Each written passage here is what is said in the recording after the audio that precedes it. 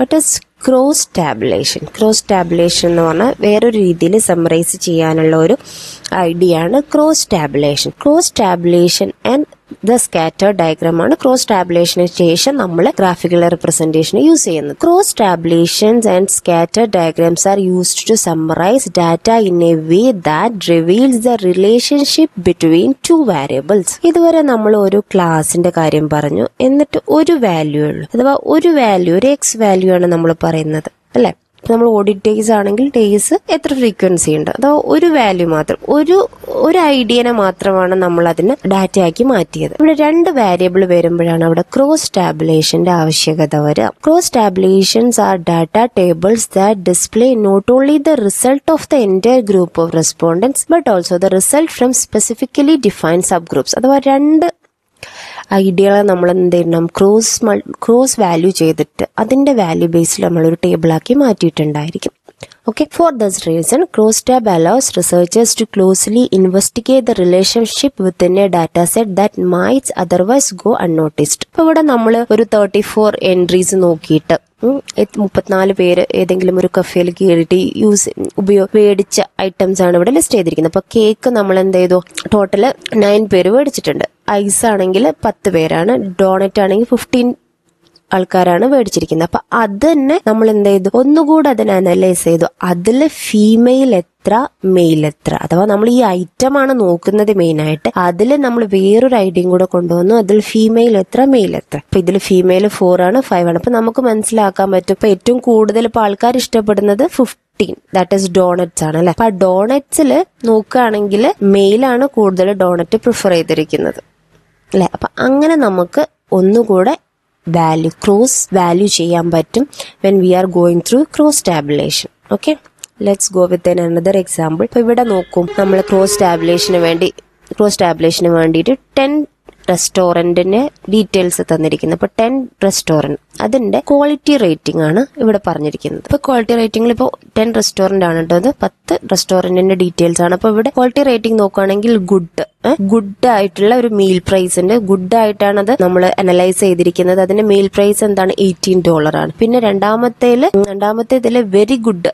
എന്ന് പറഞ്ഞിരിക്കുന്ന, very good ആയിട്ട് അനലൈസ് ചെയ്ത ഒരു മീലിന്റെ പ്രൈസ് എത്രയാണ്, $22 ആണ്. പിന്നെ തേർഡ് റെസ്റ്റോറന്റിലും ഗുഡ് ഐറ്റംസ് വരെ ഒരു ഗുഡ് ഐറ്റം ഉണ്ട്, അതിന്റെ പ്രൈസ് 28 ആണ്. പിന്നെ ഫോർത്ത് റെസ്റ്റോറന്റിൽ ഒരു എക്സലന്റ് ആയിട്ടുള്ള ഒരു മീൽ ഉണ്ട്, അതിന്റെ വാല്യൂ എത്രയാണ്, $38 ആണ്. പിന്നെ വെരി ഗുഡ് വരുന്നുണ്ട്, അത് 33 ആണ്. Again one good is there, അതിന്റെ മീൽ പ്രൈസ് 28 ആണ്. പിന്നെ 3 വെരി ഗുഡ് വരുന്നുണ്ട്. 7ാമത്തെ റെസ്റ്റോറന്റിലും ഒരു വെരി ഗുഡ് ഐറ്റം ഉണ്ട്, ഇവിടെയുണ്ട്. 10th റെസ്റ്റോറന്റിലും ഒരു ഗുഡ് ഐറ്റം ഉണ്ട്. അപ്പൊ നമ്മൾക്ക് രണ്ട് കാര്യം അപ്പൊ നമ്മൾ നോക്കുന്നുണ്ട്, quality of that meal and the price of that meal. അപ്പൊ 2 വേരിയബിളായി. അതിനെ നമ്മൾ ക്രോസ് ചെക്ക് ചെയ്യുമ്പോഴാണ് നമ്മൾ ക്രോസ് ടാബുലേഷനിലേക്ക് എത്തുന്നത്. അപ്പൊ നമ്മൾ ക്വാളിറ്റി റേറ്റിംഗ് മാത്രം നോക്കുക. ഇവിടെ ഇപ്പൊ ക്വാളിറ്റി റേറ്റിംഗിൽ നമ്മൾ എന്തെടുത്തു, ഗുഡ്. അപ്പൊ ഇവിടെ ക്വാളിറ്റി റേറ്റിംഗിൽ ഇപ്പൊ എന്തൊക്കെയാണുള്ളത്, നമ്മൾക്ക് ഇപ്പൊ ശരിക്കും ഒരു ക്വാളിറ്റേറ്റീവ് ഡാറ്റയാണ് അല്ലെ. ഗുഡ്, വെരി ഗുഡ് എന്നൊക്കെ പറഞ്ഞാൽ ആ ക്വാളിറ്റേറ്റീവ് ഡാറ്റയാണ്. നമ്മൾ ഗുഡ് ഉണ്ട്, വെരി ഗുഡ് ഉണ്ട്, എക്സലന്റ് ഉണ്ട് അല്ലെ.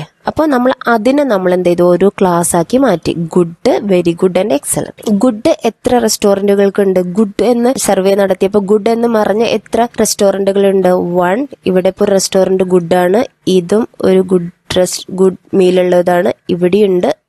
അഥവാ 4. അപ്പൊ നമ്മുടെ ഫ്രീക്വൻസി ഇവിടെ എത്രയാണ്, 4 ആണ്. ഇനി വെരി ഗുഡ് ആണെങ്കിൽ എത്രയാണ്, 1 2 3 4 1 2 3 4 5 അല്ലെ.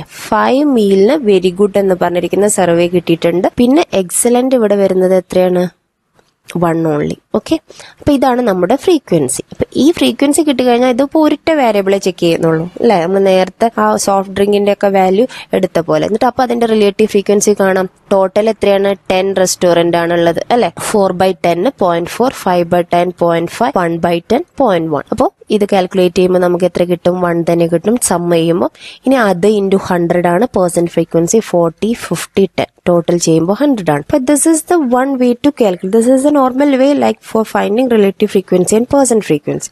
നമ്മൾ ഒരൊറ്റ വേരിയബിൾ ഇവിടെ നോക്കിയിട്ടുള്ളൂ, ക്വാളിറ്റി മാത്രം അല്ലെ. അപ്പൊ അതിന്റെ പ്രൈസും കൂടെ, അപ്പം ഏതിനാണ് ഈ എക്സലന്റ് കിട്ടിയത്, അതിന്റെ ആ ഒരു മീൽ പ്രൈസും കൂടെ നമുക്ക് തന്നിട്ടുണ്ട് വാല്യൂ. അപ്പം ഗുഡ് എന്ന് പറഞ്ഞ് കിട്ടിയിരിക്കുന്ന ഒരു റെസ്റ്റോറന്റിന്റെ മീൽ പ്രൈസ് 18 ആണ്. അടുത്ത ഗുഡ് കിട്ടിയിരിക്കുന്നതിന്റെ അവരുടെ മെയിൻ മീൽ എത്രയാണ്, അതിന്റെ $28 ആണ്. അപ്പൊ നമുക്കിനി എന്ത് ചെയ്യാൻ പറ്റും, ഇതിനെ തന്നെ നമുക്ക് ക്വാളിറ്റി റേറ്റിംഗും ഇവിടെ ക്വാളിറ്റി റേറ്റിംഗും ഇവിടെ നമ്മുടെ എന്താണ് ഡോളറും വെച്ചിട്ട് നമുക്ക് ക്രോസ് ടാബുലേഷൻ ചെയ്യാൻ പറ്റും.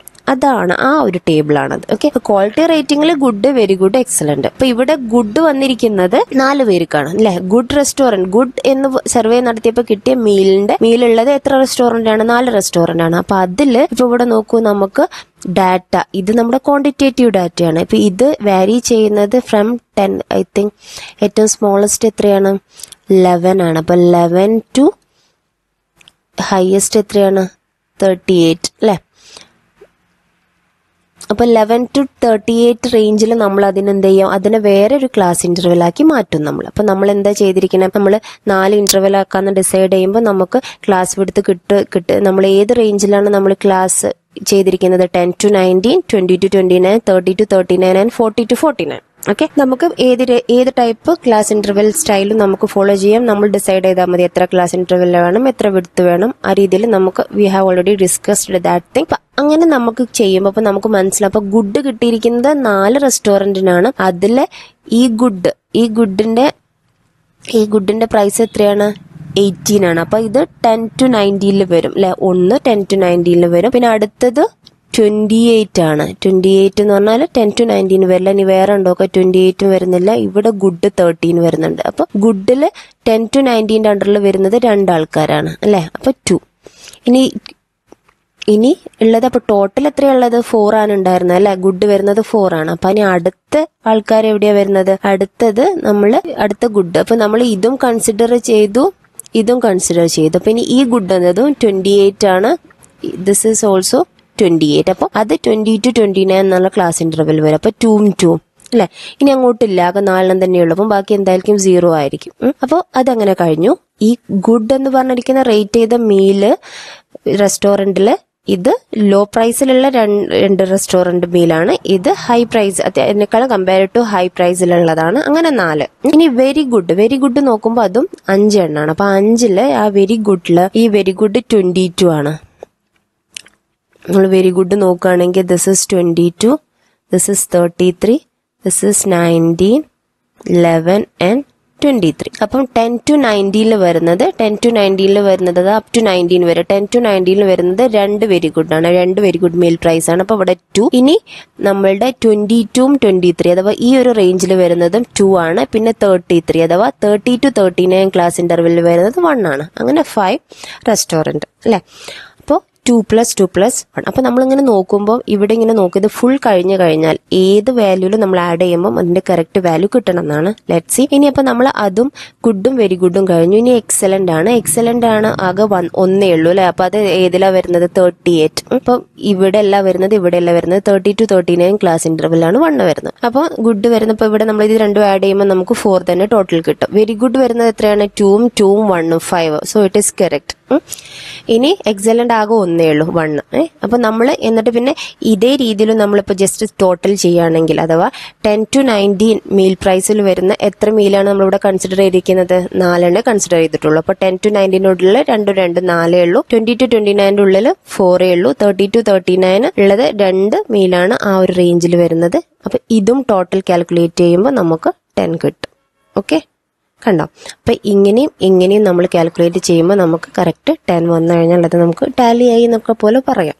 Cross tabulation is correct. Okay, so that is the cross tabulation. അങ്ങനെയുള്ള ക്രോസ് ടാബുലേഷൻ അഥവാ 2 വേരിയബിളിനെയും കൂടി കമ്പയർ ചെയ്തിട്ട് നമ്മൾ അതിനൊരു ഗ്രാഫിക്കൽ റെപ്രസെന്റേഷനിലേക്ക് കൊടുക്കുമ്പോഴാണ് നമ്മൾ അതിനെ സ്കാറ്റർ ഡയഗ്രാം എന്ന് പറയാം. അപ്പൊ സ്കാറ്റർ ഡയഗ്രാം എങ്ങനെയാണ്? Scatter diagram is a graphical representation of the relationship between 2 quantitative variable. നമ്മൾ 2 ക്വാണ്ടിറ്റേറ്റീവ് വേരിയബിൾ തമ്മിൽ നമുക്ക് എന്ത് ചെയ്യാൻ പറ്റും? ഗ്രാഫിക്കലി റെപ്രസെന്റ് ചെയ്യാൻ പറ്റും സ്കാറ്റർഡ് ഡയഗ്രാം യൂസ് ചെയ്തിട്ട്. അപ്പോൾ scattered XY plot has point that shows the relationship between 2 set of data. അപ്പൊ ഇവിടെ വേറൊരു എക്സാമ്പിളാണ് ഞാൻ കൊടുത്തിരിക്കുന്നത്, ഐസ്ക്രീം സെയിൽസും ടെമ്പറേച്ചറും. അപ്പം ഒരു 14.2 ടെമ്പറേച്ചറുള്ള ഒരു ഡേയിൽ $215 എന്ത് ചെയ്തു? നമ്മൾ സെല് ചെയ്തിട്ടുണ്ട് ഐസ്ക്രീം. 16.4 ആകുമ്പോൾ 325. അങ്ങനെ നമ്മളുടെ ആ ഒരു ടെമ്പറേച്ചർ ഐസ്ക്രീം സെയിൽസിനെ എങ്ങനെ ബാധിച്ചു എന്നൊക്കെ അറിയാൻ വേണ്ടിയിട്ടാണ്. അപ്പൊ നമുക്ക് നോക്കാം, ഇവിടെ നമുക്ക് ടെമ്പറേച്ചറും ഇവിടെ സെയിലും രണ്ട് ക്വാണ്ടിറ്റേറ്റീവ് വേരിയബിളിന് നമ്മളിപ്പോൾ ജസ്റ്റ് ലൈക്ക് അതിന്റെ വാല്യൂസ് കൊടുത്തു കഴിഞ്ഞാൽ, അഥവാ 12 വരുമ്പോൾ ഇവിടെ കണ്ടോ 11.9 ഒരു 185 ഉണ്ട്, 11.9 185. അങ്ങനെ നമ്മുടെ എല്ലാ ഡാറ്റയും നമ്മളിവിടെ ഡോട്ടായിട്ട് റെപ്രസെന്റ് ചെയ്യുന്ന ആ ഒരു സ്കാറ്റർ ഡയഗ്രാം ആണ് ഈ കാണുന്നത്. Okay, so scatter diagram is A graphical presentation four relationship between two quantitative variables. Okay, scatter ഡയഗ്രത്തിലെ വേറൊരു കൺസെപ്റ്റ് എന്താണെന്ന് ചോദിച്ചാൽ, അപ്പൊ നമ്മൾ ഇങ്ങനെ നോക്കൂ, ടെമ്പറേച്ചറും സെയിൽസും വെച്ചിട്ട് നമ്മൾ സ്കാറ്റർ ഡയഗ്രാം ഉണ്ടാക്കി. അപ്പൊ സ്കാറ്റർ ഡയഗ്രാം ഉണ്ടാക്കി കഴിഞ്ഞാൽ we can also draw A line of best fit. ഇതിനെയാണ് നമ്മൾ ട്രെൻഡ് ലൈൻ എന്ന് പറയും. അപ്പൊ നമുക്ക് എന്ത് ചെയ്യാൻ പറ്റും, ഇതെല്ലാം മാക്സിമം നമുക്ക് കണക്ട് ചെയ്യാവുന്ന രീതിയിൽ ഒരു നമുക്ക് എന്ത് ചെയ്യാൻ പറ്റും, ഒരു സിംഗിൾ സ്ട്രെയിറ്റ് ലൈനിലേക്ക് ഇതിനെ മാറ്റാൻ പറ്റും. അങ്ങനെ ഫൈൻഡ് ചെയ്യുന്ന ലൈനെയാണ് നമ്മൾ എന്ത് പറയാ, ഒന്നുകിൽ ലൈൻ ഓഫ് ബെസ്റ്റ് ഫിറ്റ് എന്ന് പറയാം, അല്ലെങ്കിൽ ട്രെൻഡ് ലൈൻ എന്ന് പറയാം. Okay, so this is another concept. Hope it is clear now. Thank you for watching.